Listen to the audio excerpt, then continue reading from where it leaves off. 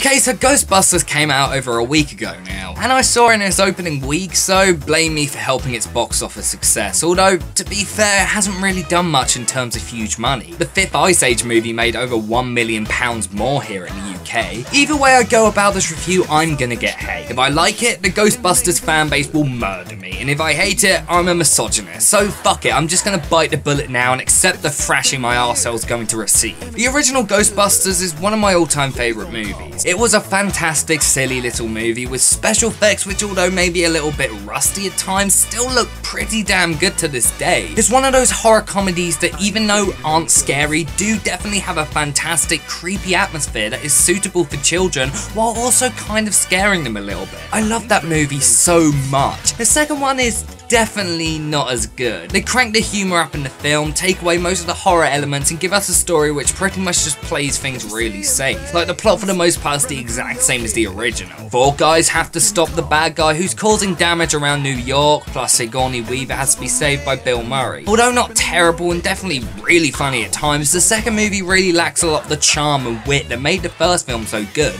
but many of the elements that made the first movie so great are still intact, including the fact that it's a film that perfectly shows off the chops of 4 fantastic comedians from that time. It can be looked at as a time capsule of comedy from the 80s, and in many ways, so can this new movie. But here's the problem. This is a time capsule of modern comedy at its worst. Yep, I hated this movie. Send your hate to this address. There is no denying that if you go into this film angrily hoping to hate it, you will leave hating it, and if you go in wanting to love it, you'll probably love it. But I was kind of indifferent. Sure, part of me was expecting it to be terrible, and part of me wanted to hate it because the original is such a beloved movie to me. But at the same time, I wanted to be open-minded. I've enjoyed many remakes of some of my favourite movies before, so I hoped I could enjoy this. I like Kristen Wiig. I've never seen Kate McKinnon or Leslie Jones in anything that I remember before, and Melissa McCarthy is one of a few comedians that are big now that I actually despise. But, you know, I was willing to give her a chance in this movie. I was willing to give everything a chance. In fact, in some ways that was why I never watched the trailers. I mean, I also never planned on watching the movie, but things changed. So I went in hoping to just have a fun time, and yeah, there are moments I enjoyed. But so much of the film was just left with me either groaning or just sat in complete silence. As I heard others in the cinema laughing, I was just completely shocked that people could find some of this funny. Similar to Ghostbusters 2, this movie basically follows the exact same formula as the first movie, which makes me really excited for the huge franchise they wanted to create from this. In the film, Kristen Wiig's character Erin is trying to get tenure at the university she works at, but she discovers an old book she co-wrote with a friend has been republished, the book being about ghosts. So she goes to this old friend Abby, played by Melissa McCarthy. Abby has an assistant at the university she works called Gillian, who is played by Kate McKinnon. Abby agrees to take Erin's book off the market if she comes with them to investigate a paranormal sighting. They go see a ghost Erin has puked on, and after a video of her screaming about seeing a ghost is released, they all get fired. Oh yeah, and that ghost puking is done through a jump scare, something that every single ghost in this film does. It has a jump scare. Because instead of creating an atmosphere and adding layers of hidden darkness like the original did to warrant it being considered a horror comedy,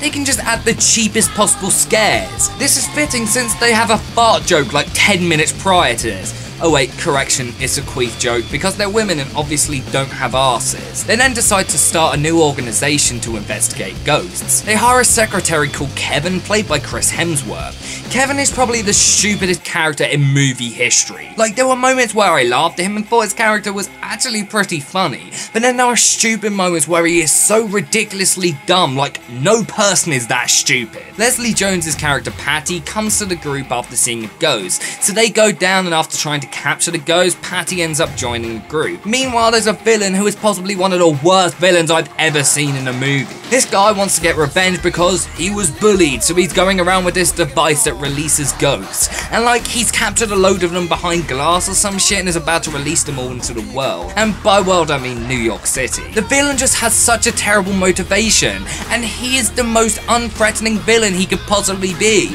They could have easily gone down the route of making him just a pawn in the game, like in Ghostbusters 2, but no, this one guy is the main villain. Spoiler alert! He then kills himself, and somehow instead of becoming a normal ghost, he becomes this huge, powerful ghost that can possess people and change form into whatever. Like, What the fuck, he's just a normal guy. How does he have all these powers? In the final act, he tells the Ghostbusters that they can choose the form he takes to attack them. You know, exactly like in the original. How does this normal guy have that power? He's not like Gozer, this super powerful demon. He's just your average guy from down the street who was bullied. The humor in this movie is really pretty bad. Kristen Wiig and Melissa McCarthy seem to go back and forth between playing characters and being themselves. They have a lot of improv as expected for a Paul Feig movie, but in a film like this it just doesn't work, or at least not in the way they do it.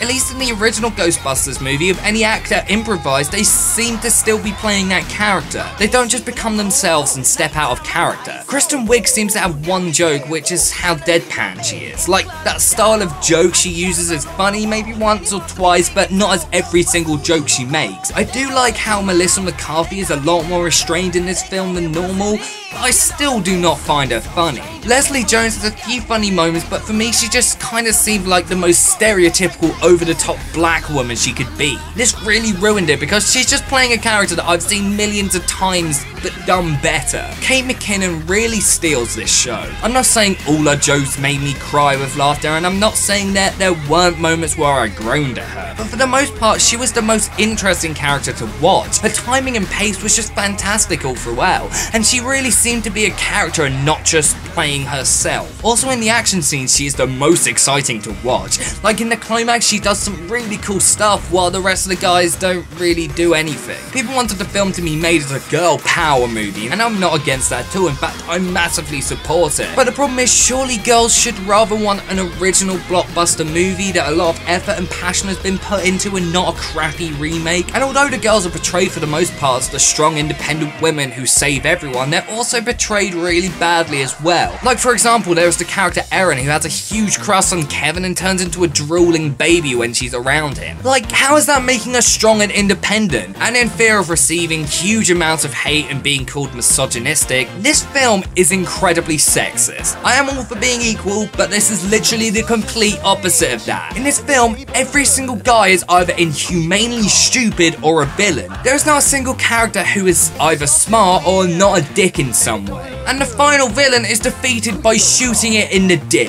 That is no joke either, that literally happens. This film, instead of doing what it should be doing and inviting all people into the film, are basically segregating women and men and slapping the men with insults while doing it. The special effects in the original, although not the greatest now, definitely would have been impressive at the time. The effects in this aren't impressive now. In fact, they're pretty fucking terrible. Like, it's just so cartoony and early 2000 Men in Black-esque, and that really took me out of the film. It just looks so terrible. There are a lot of callbacks to the original, some of which work, some of which spectacularly fail. Like, the cameos from the original cast are all terrible. They're just so obviously forced in and none of them work. But in contrast, they surprisingly use Slimer pretty well. At first when I saw him I groaned because he looked awful, but he had a moment where he returned that actually felt like classic Slimer from the original movie and also from the cartoon shows, and he was really kind of funny. Some of what made this movie so bad was how this film was so copy and paste and didn't take any chances. I really liked them showing off the new weapons. Those were pretty cool, especially in the action scenes. But everything else is just so average and just things we've seen before. Like, if you want to create a new film and start from scratch, you need to make a reason why people should watch this and not just because it has women in it. You should expand the universe, take things in new directions, shake the formula up a bit. Not just do everything we've seen before all over again, but nowhere near as good. The first act of the film isn't the worst. I chuckled a couple of times and was actually kind of enjoying myself, but the film falls flat on its face after that and just takes things into stupid territories with a villain about as threatening as a fucking pea. I tried to enjoy this movie, even if the terrible marketing and absolutely disgusting attitude from the people behind the film did try and ruin that. But even putting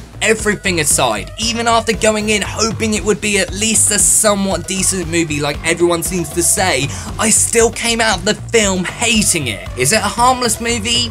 Yeah, kind of. Although I felt some of it was kind of offensive. I was never screaming at what was happening. I was never super angry. But you know what I also wasn't doing? Liking the movie. The jokes don't save the film. I chuckled maybe twice in the whole film, and there were moments where I felt like they could have been funny, but they just didn't make me laugh. This film just feels so sterile, so colourful, so cartoony, and just so bland. Everything that the original movie was not. This is just such an uninteresting movie. There are some things that stopped it from being the worst thing in the world, but overall, I did not like this movie. And I left absolutely astonished that even despite the huge amount of audience panning, it still got decent reviews from critics. I just don't understand how anyone can like this movie. It's just a complete and utter mess that wasted so much possible potential. There were so many directions they could have taken the film in. They could have done a Jurassic World-esque sequel slash reboot. They could have even made it a remake that did new things that were interesting and exciting and that breathed new life into the franchise, which hasn't moved in over 25 years. But what do? Fart jokes and jump scares. Pretty much exactly what sums up the laziness of this film. I'll await the mob now. Please go easy on me, I am sensitive. I give Ghostbusters 2016 3 out of 10. Do you talk about me? Do you